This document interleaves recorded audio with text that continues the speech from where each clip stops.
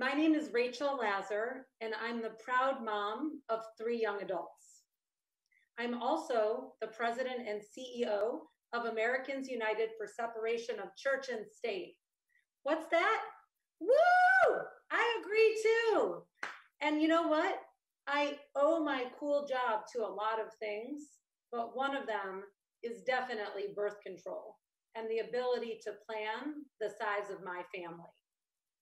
Does anyone else have a hard time believing that it's the year 2020 and we still have to worry about something as basic to equality and freedom as birth control? But we do.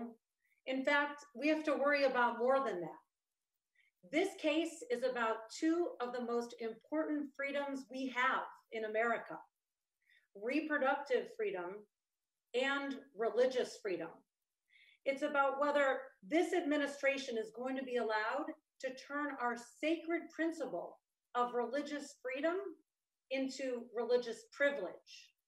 It's about whether the highest court in our land is going to transform religious freedom from a shield that protects us into a sword to harm others.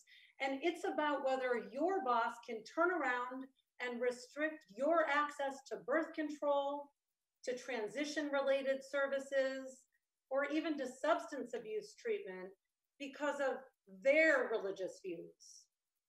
Now more than ever, in the midst of a pandemic, our government should be protecting students and employees, not putting them at risk and calling it religious freedom. I'm proud that Americans United partnered with the National Women's Law Center and the Center for Reproductive Rights to bring a similar lawsuit on behalf of Notre Dame students.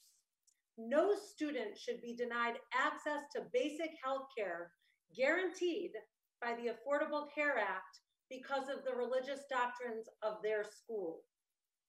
I'm proud to lead Americans United because every day we fight for a more inclusive America, one where we can rely on our government to treat us equally, no matter what we believe, who we love, or who we are.